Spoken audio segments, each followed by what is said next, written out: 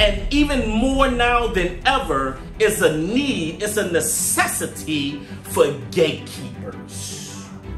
To keep those from the outside from invading the holiness, the sacredness of what we got going on the inside.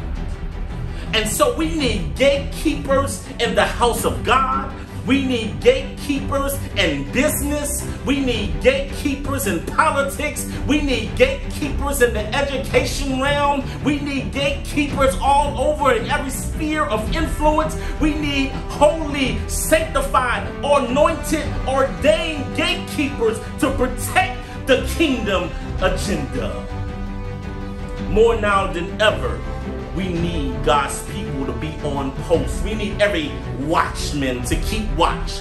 Now is not a time to be sleepy.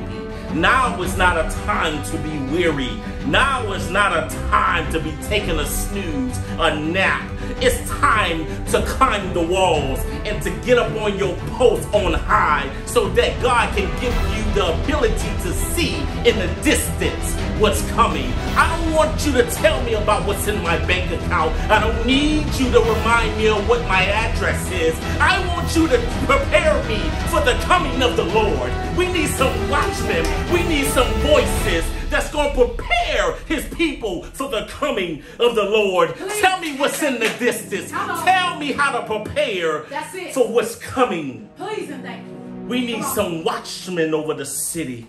We need some watchmen within our own household. Yes, sir. We need some gatekeepers from allowing access to these foreign invaders that's coming in, try to rob you of your peace, try to rob you of your dignity, try to rob you of the holiness of God. They're trying to rob and take your children captive. They're trying to rob and take your husband and wives captive.